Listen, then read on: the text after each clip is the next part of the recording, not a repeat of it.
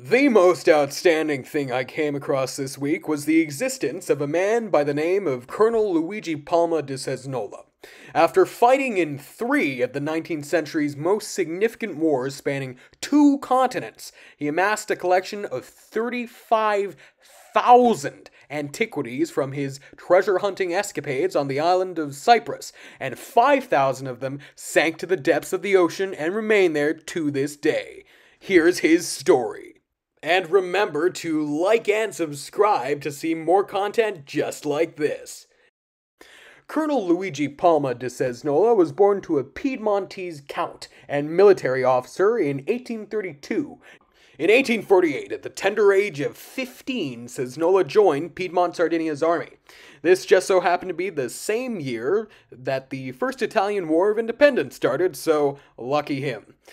Now, believe it or not, just a year later, at the age of 16, he'd become a second lieutenant on account of his bravery during a battle. I mean, most guys' main concern at the age of 16 nowadays is asking Stacy out on a date. But this guy's main concern was not getting his ass impaled by an Austrian bayonet. And just a handful of years later, he participated in yet another war, the Crimean War, as an aide-de-camp of a general. Afterwards, he came to New York, and after teaching Italian and French for a bit, he somehow jumped to founding a military academy. And he also married the daughter of a war hero who helped design the Stars and Stripes.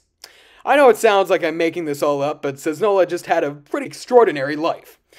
But this would not be the end of his military career, because right then the Civil War happened. He became a colonel of the 4th New York Cavalry Regiment.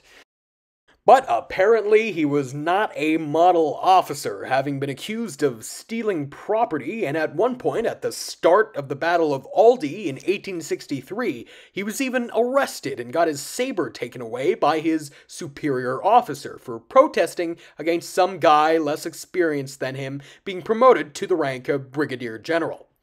The outset of a major battle doesn't exactly seem to be the most opportune time to arrest someone, but I'm sure Cesnola's superior officer knew much better than me. Apparently, not being promoted to brigadier general was a real hang-up for Cesnola throughout his life. He never wound up being made a brigadier general, but his tombstone refers to him as one anyway. He didn't give a crap.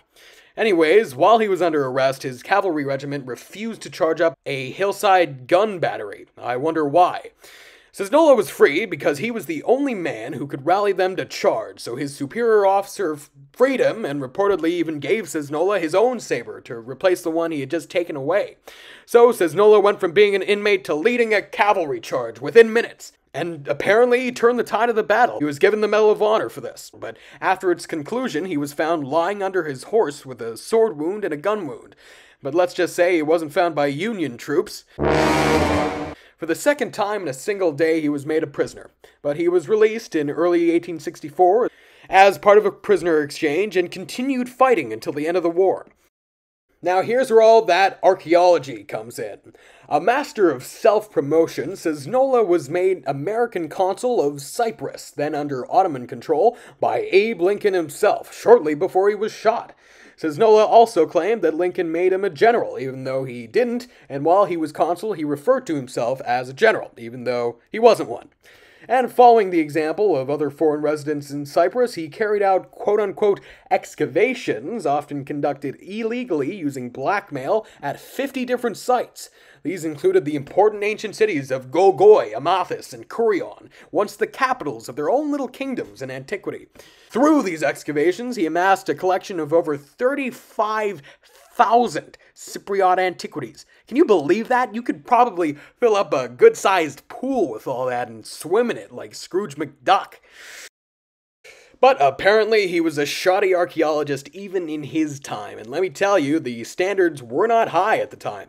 Cesnola was hardly ever present at his own excavations, he didn't document his findings whatsoever, really, and deliberately lied about the significance of the objects he uncovered to boost their prestige. He even lied where they were found, partly because he didn't know where they were found in the first place, since he was away so much of the time. So anyways, I'm sure you're keen to know what he did with those 35,000 priceless artifacts. Well, he sold most of it, as in 22,000 pieces, to the Metropolitan Museum of Art in New York City, and as a reward, he was made its very first professional director in 1879, 2 years after his consulship in Cyprus had ended. He would remain in the position until his death in 1904. I don't know what his qualifications were, but I guess having the balls to lead a cavalry charge and being able to accrue literal tons of artifacts sufficed. As director, he led the museum to its current location in Central Park along Fifth Avenue. So if you've ever visited it, you have him to thank for any inner-city traffic you had to sit through to get there. He also sold other pieces in his collection through high-profile auctions in Paris and London. But he parted with around 5,000 objects from his collection in a particularly interesting way, in that they sunk to the bottom of the sea. Apparently, the Naprid, a ship en route from Beirut to Boston carrying a chunk of Cesnola's collection, burnt up after some rags on it caught fire, and so it sank, taking the antiquities with it to the bottom of the sea.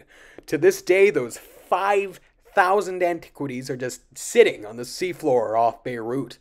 I wonder how they managed that explosion recently.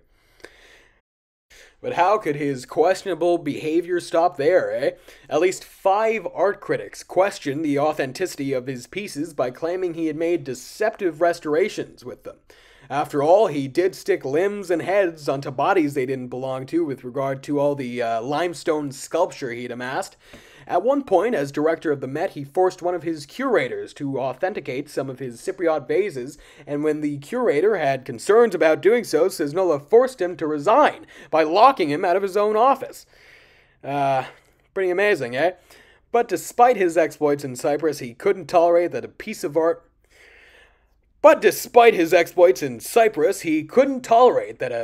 particular piece of art had been stolen from a church in his native Italy. This particular piece was a vestment presented to a church in the town of Ascoli by 13th century Pope Nicholas IV, because Ascoli had been his hometown. It was unwittingly bought by J.P. Morgan, of all people, after it had been stolen, and apparently Cesnola helped repatriate it back to Italy, with Morgan presenting it to the Italian government in November of 1904. But later the same month, at the age of 72, Cesnola died. His funeral was attended by 2,000 mourners, a testament to his extraordinary life, and you can find his grave in Valhalla, New York. Cesnola's collection made up the fledgling Metropolitan Museum's primary display of archaeological material, and it was the museum's earliest acquisition of Mediterranean antiquities. The Met still holds approximately 6,000 objects from his collection, and in the year 2000, a spectacular catalog of 500 pieces from it was published. You can download it for free on the Met's own website, and stumbling upon it is how I came to know about Cesnola's life this week. I promise, I'm not being sponsored by the Met. I don't think they'd pay me to advertise for them. It claims that Cesnola's collection is the richest and most varied representation outside Cyprus of Cypriot antiquities, and that the collection of Cypriot limestone sculpture the Met has, thanks to Cesnola, is the finest and richest in the world, even compared to those of the museums on Cyprus. A lot of 7th and 6th century BC sculpture from Cyprus is very obviously inspired by Egyptian sculpture, which makes sense given that Egypt conquered Cyprus around 570 BC and held it for a few decades, so I'm very tempted to make a video on it. I hope you enjoyed this video, and please like and subscribe to see more videos just like this one. Well, I mean, I'll mainly be covering Egypt, but that's just as interesting.